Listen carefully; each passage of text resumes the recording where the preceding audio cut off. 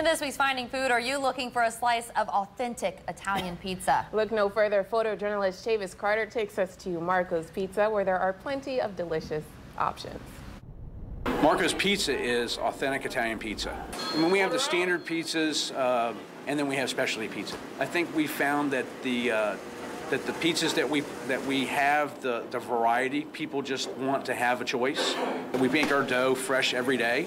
Our sauce is a proprietary blend that was created by the founder of Marco's Pizza in 1978, and it hasn't changed since then. We have a 3-cheese blend. The cheese is fresh and never frozen.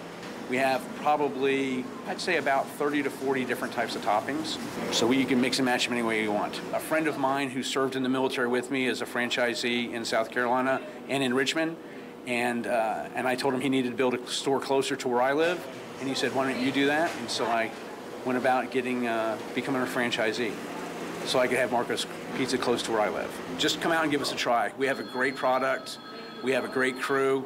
How are you today? We provide great customer service and top quality Italian pizza. It's awesome. I fell in love with it. My family fell in love with it. I would say 95% of the people that have come through the store door and had our pizza have loved it. And many people have said it's the best pizza they've ever had. So we just invite people to come on out, give us a try, and discover what our Marco's Authentic Pizza is all about.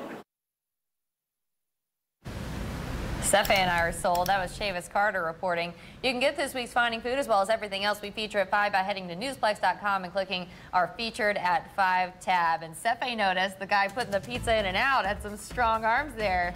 Heavy dough. He did.